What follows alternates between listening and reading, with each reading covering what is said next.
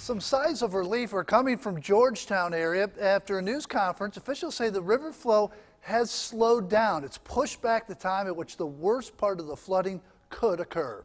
Our News 2's Deanne Roberts attended that news conference. Deanne, what can people in Georgetown expect now?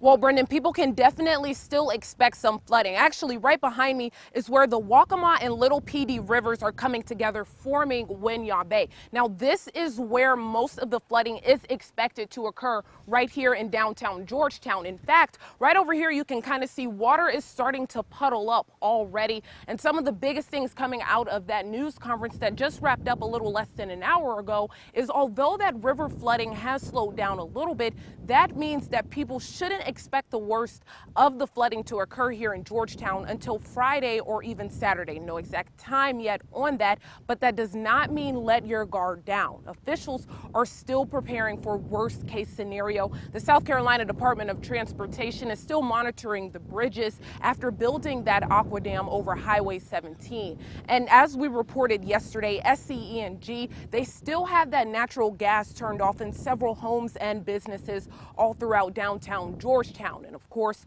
homes and businesses are still surrounded by sandbags and boarded up windows. One of the biggest questions from that news conference, Brendan, was what will happen to the closures of the bridges?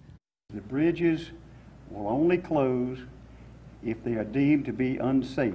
And that will be determined either by the water rising to a level that they reach a level on the structure itself that the Department of Transportation deems them to be unsafe, or if the water overtops the highways or the protective barriers that are put in place that makes travel unsafe.